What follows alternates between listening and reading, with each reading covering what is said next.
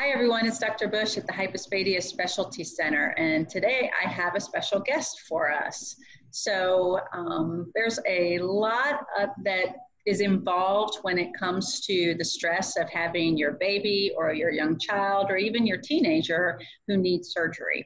And I thought that this would be a really good time to talk about how we cope and best use that stress to make life a little bit easier for everyone that's involved in it. I'm not the expert at that by any means, so I've invited a special guest, Mikel LaPorte, who's going to help chat with us today. So Mikel is an emotional wellness coach, and he's a big reason why we have the practice that we do today. So I thought I'd introduce him to you guys and then let him chat a little bit about what it is that you can do to help with all of the anxiety and all of the emotion that goes into having a child with a birth defect and needing surgery for that. So, Mikel, say hello. Thank you so much for having me. It has been a while, and I'm so glad you could join us. So, exciting topic. Mikel and I met, 7-8 years ago now, back when I was at the university. And part of the reason why we met is because I was in this leadership program where he was an assigned coach to me. And this was right at the time that I was conceptualizing having the Hypospadias Specialty Center and chatting with Dr. Snodgrass about the possibility of creating a center in the United States where families could come when they had difficult hypospadias problems. So nothing like this had ever existed in the United States, and even Dr. Snodgrass didn't really think that it could happen, but I had this strong belief in it. What it meant to do, though, was leaving a comfortable job at the university where I had a known salary. I had young children at the time, and it was a very stressful decision to say, do I leave all of this known behind and start an unknown that I believe in strongly, or do I stay put where at least I'm comfortable and I know that it works? And so for me, I had a lot of anxiety related to that decision. And it just so happened that Mikel had been assigned to me. And so I sat down and chatted with him. I said, is this confidential? He said, absolutely. No one knows anything about what we chat about in these coaching sessions. And so we hashed it all out. And he really, really helped me see what are the pros, what are the cons, what am I most anxious about when it comes to this decision, and helped me reframe things so that I felt fully comfortable going into the next step, knowing that it may not work out as planned. That can certainly happen, but at least I felt like I had understood. I guess I felt that I understood a little bit more about the pros and cons and what I was most anxious about when it came to making this huge decision in my life. So I thought that he would be the perfect person to have you guys chat with when it comes to a big decision in your life in terms of the impact that it's going to have on your little guy or your big guy or whatever the case may be. So Mikel, I'm going to turn it over to you now. Well, thank you again so much for having me. And, I just want to comment on what an honor it was to walk with you on your journey, to walk through your own stress and your own anxiety, and to recognize, maybe how stress was getting in your way, or how you could use that stress to propel you to what you wanted in the future. And really get you to, you got yourself through our conversations to a place where you were confident in making a decision that, yes, risky, as any major life decision that we make comes with some form of risk, right? But you were able to get to a place where you were confident enough in yourself and in Dr. Snodgrass and in the decision to move forward that you were able to make the leap. And so it really was a privilege to walk with you on that journey. And so thanks again for having me today. We're so thrilled to have you, and I know that you can take some of that same confidence that you helped me find in myself and help our families with that. And I think it's something that we as surgeons don't think enough about when it comes to all of the stressors involved for something major for a young child, and what that means for the whole family that's involved. And so I thought this is a perfect opportunity for us to recognize that it is a stressful circumstance, but also to know that there are good ways of dealing with that stress and not so good ways of dealing with that stress. And some folks are going to need some of that extra coaching and help getting through it. And I wanted to let them know that you're here and available for that. So, well, thank you. I appreciate that. And, kind of to your point, it's always when you're on the outside looking in that the stress doesn't seem as big, right? So it's easy to forget that when people are making these life altering decisions, that it can be a scary time. So let's talk a little bit, I do want to just share with people, what is stress. So I'm going to go ahead and share my screen and put this on full view.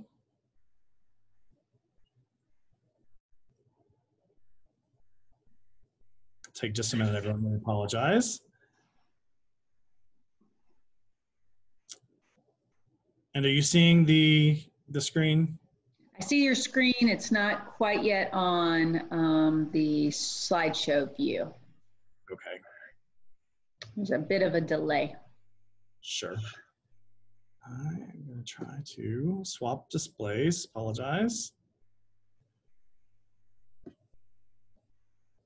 You have a fancier setup than I do.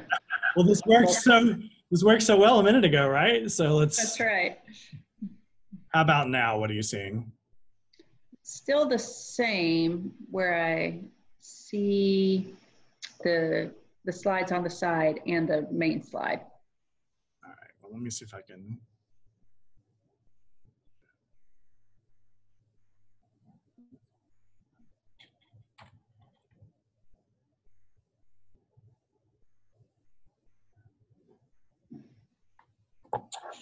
I apologize, everyone.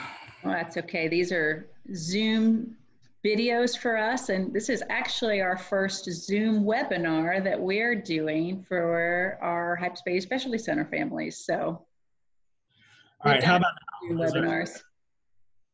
Not yet. It's still showing the whole thing. All right. Maybe under view options. No, I think it's my computer. It's giving you trouble. It is. So I do apologize, everyone. It is new times we're in, right? So we are learning this technology sometimes as we go. But I think it's great because it really, Dr. Snodgrass and I participate in a few Zoom webinars to folks around the world with hypospadias stuff. And it gave me the idea that this would be a great way to introduce you guys to others. Now it looks like it's working, so we're good. All right, great.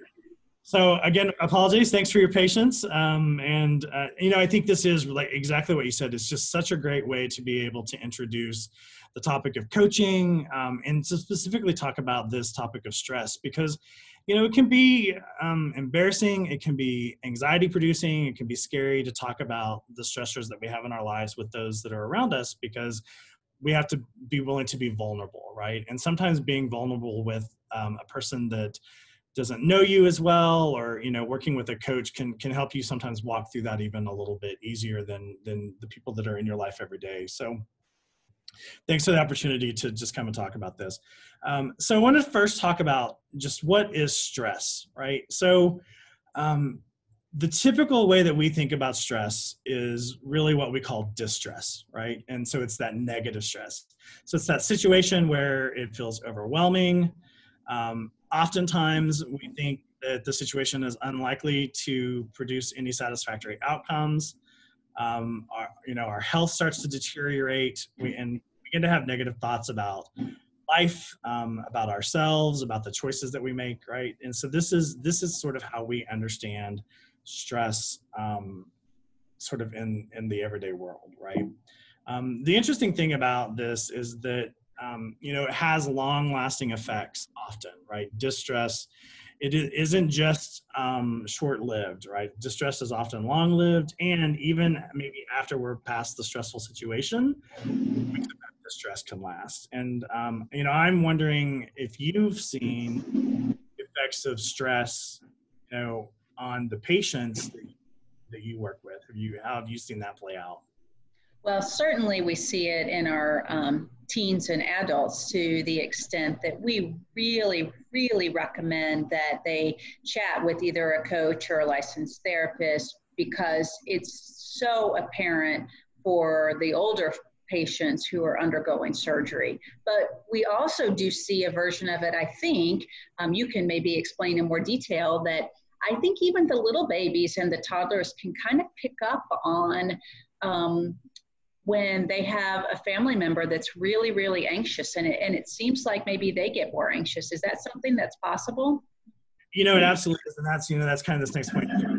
Often anxiety is triggered, right? So as we're trying to make a decision and we're distressed about that decision, we start to exhibit the signs of anxiety. And, toddlers, infants, even really up to about the age of 5, kids aren't necessarily able to completely articulate emotion, right? And so they don't understand what anxiety really is. They just see the behaviors associated with anxiety being acted out in the people around them. And so they mimic that, right? Because that's really, those are our formative years. That's where we're learning how to behave. And so we mimic the behaviors that we see other people. And talk about long lasting, that lasts into truly adulthood, right? Like the coping skills that we learn as children by watching the people around us cope are the skills that we take with us into adulthood. I hadn't really thought about that, how important it is for the families to really be comfortable and try to minimize that stress and anxiety they're feeling, just as a model for helping their children to cope with difficult situations that they're certainly going to have as they grow. Sure. Well, and there's a biological effect as well, right? I mean, even on healing, because when we mimic stress behavior, right, the effect it has on our body is it produces those stress hormones. True. And the stress hormones do impact how we heal, right? I mean, there's been research around how they can actually impair healing and delay healing times. That makes it even more crucial then that we're doing a good job of taking care of our emotional well-being around surgery, something that I think a lot of us have never thought of. Sure. Yeah. We think we're going to go in, we're going to have the surgery. Yes, it's going to be stressful. We'll get over it. But there are some lasting effects. With that, we've already talked a little bit too about just in distress, we have those unpleasant feelings. So those are things that others around us pick up on as well. So, I'm stressed, I'm not in a great place emotionally. So it impacts every other decision that I make, or it impacts my mood. So something I normally deal with pretty easily feels like it's even much more difficult to deal with than normal, right?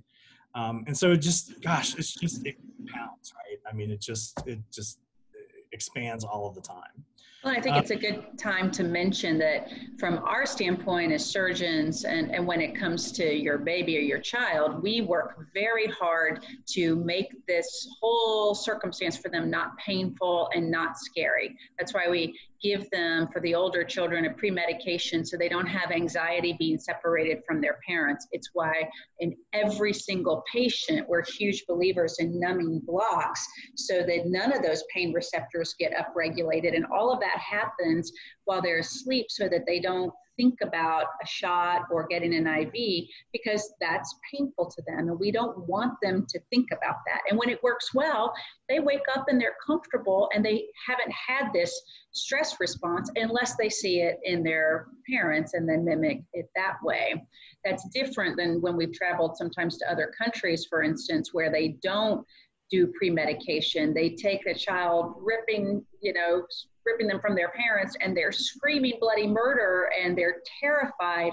And that is something that of course is going to have long lasting impact. I mean, we see it in these kids and it's horrible. So we do everything we can on the medical side to minimize any of that for your, you know, your child at all different ages. We have to treat it a little bit differently, but it's there. But this is something that now for everybody who's supporting that little guy, you know, is an important issue. Absolutely. Well, we don't want to take the patient's distress and turn it into trauma, right? So, yes, very important. You know, and then, so we talked already about a little bit about focus can decrease. So you know, this is where when you're making a big decision. So, for example, should my child have the surgery or not? You know, there's already all of these emotions that parents often experience because their child has this issue to begin with, right? So there's guilt and, you know, all of the things we know come up. And so that just adds to our level of distress, which then makes it hard to focus, makes it hard to make a decision that we feel comfortable with because we're just so confused, right? And so, you know, distress certainly can play a role in our lives, right? It can often lead to a type of positive stress, which we're going to talk about in a minute, but it can also really sort of lock us in place, right? And make us afraid to make a decision. And I wouldn't say that when you and I first started a meeting, you know, with me as your coach, that you necessarily were locked in place, right? But you certainly were concerned about all of the, you know, you were thinking not just about yourself as well, how is this going to impact you, but how's this going to impact my children, right? So much like the parents that you deal with in the surgery realm, you know, they're making a decision that doesn't just impact them, you know, really physically certainly impacts their child more, and has long-lasting effects for their child as well. So I think you can probably relate in some ways to that particular kind of situation. For sure. Right.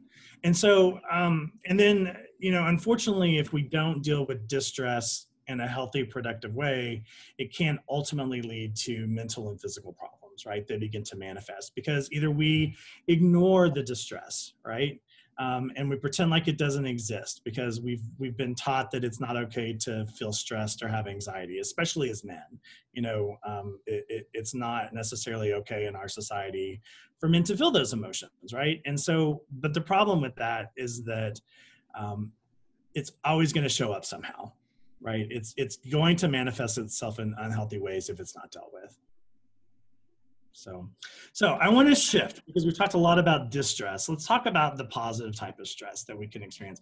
And so this is called eustress. That's you know, I like to just keep things simple. I like to call it just positive stress.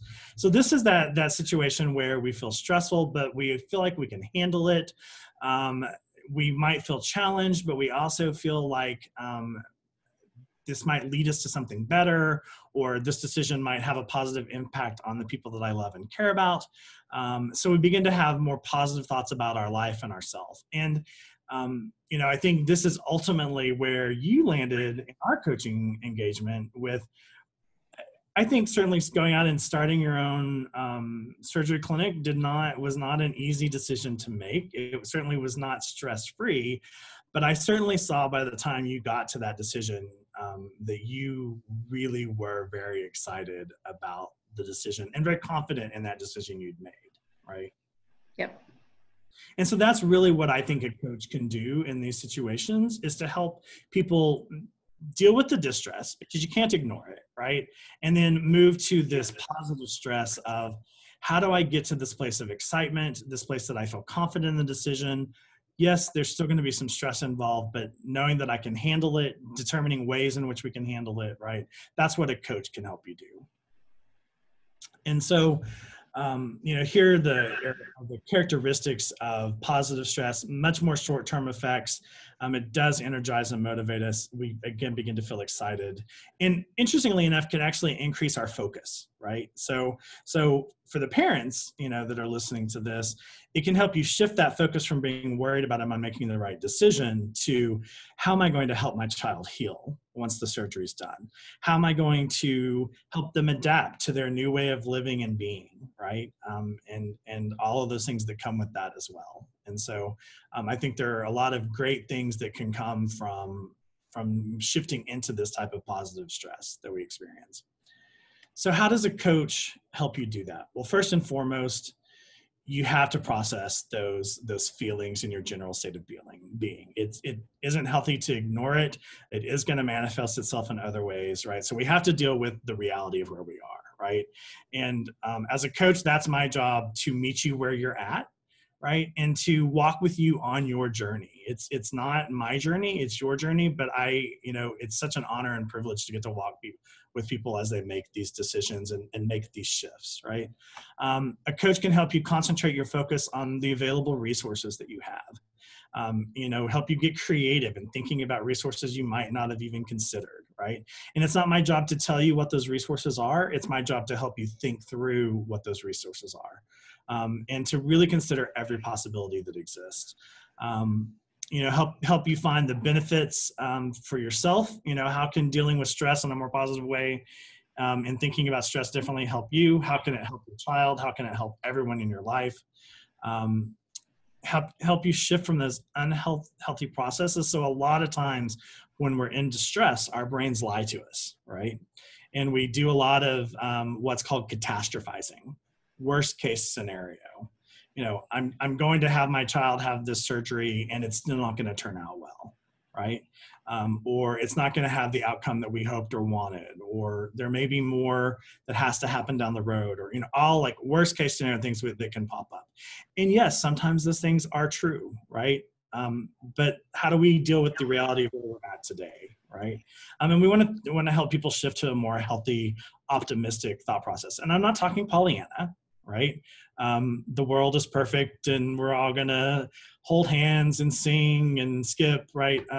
No, we're gonna deal with reality in life as it is, but how can I think more positively about the situation?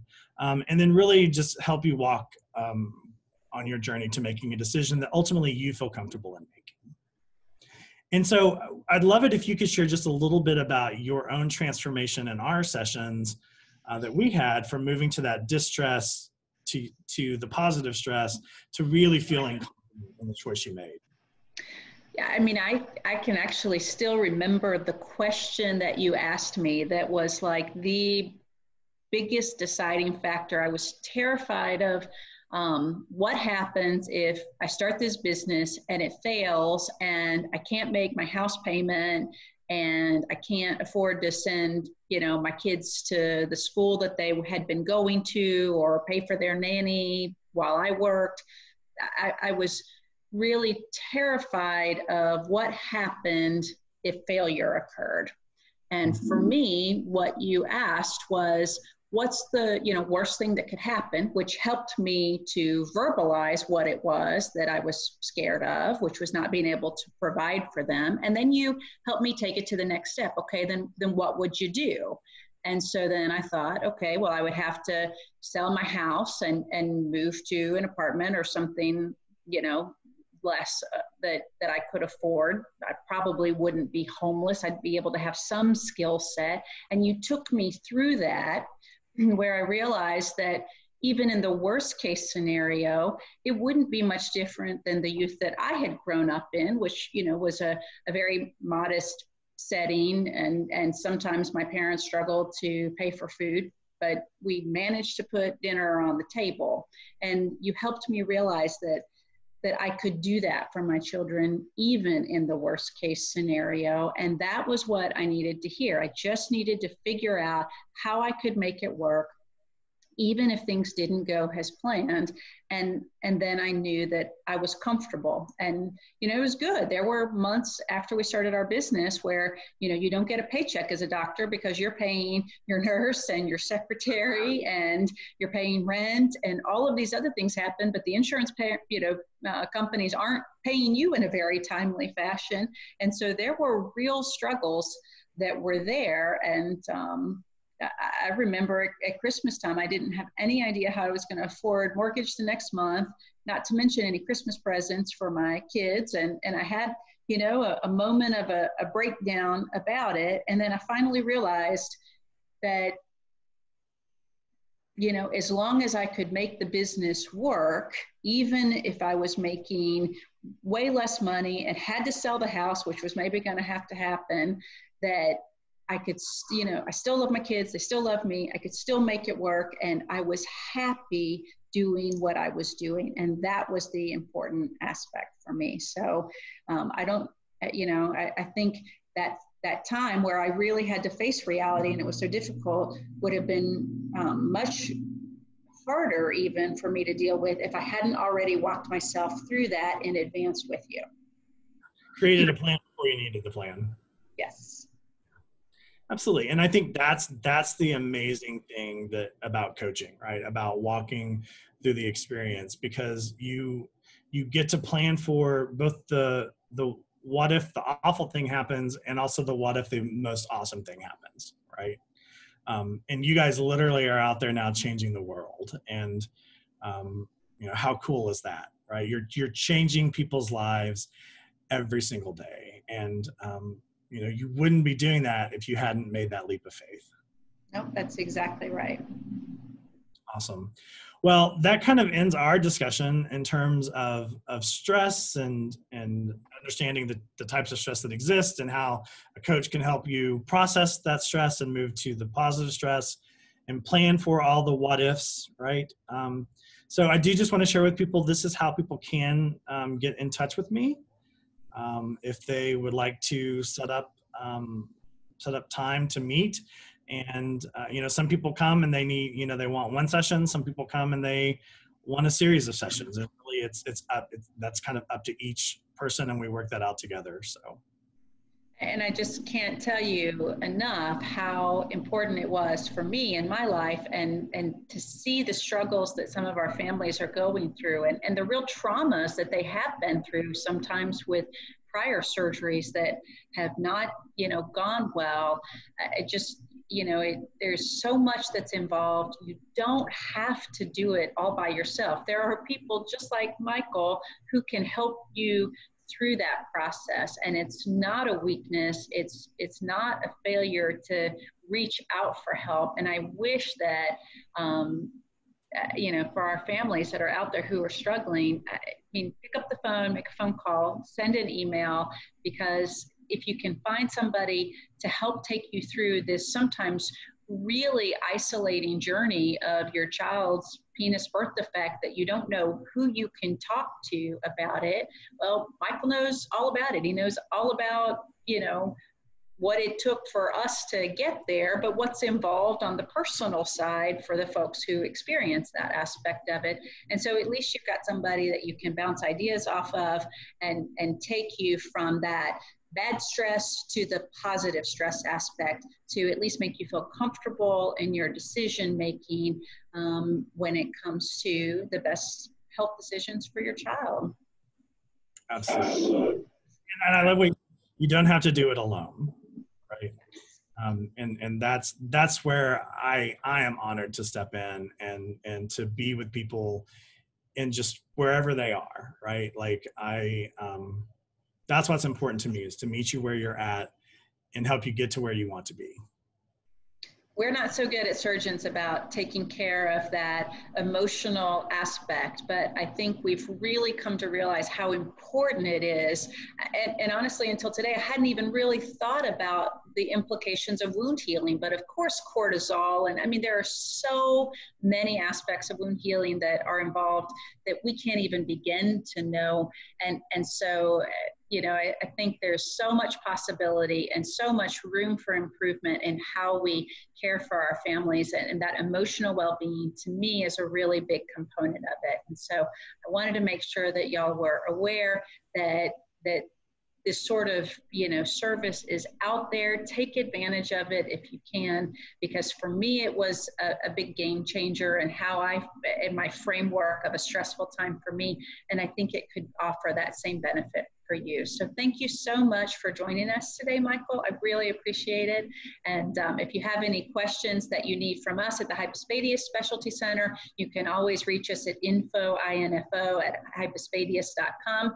And then you can reach Michael, as you see here, Mikel LaPorte at outlook.com. And he'll get you set up with anything that you may need from an emotional wellness standpoint. So thanks for joining us today. Take care. Thanks.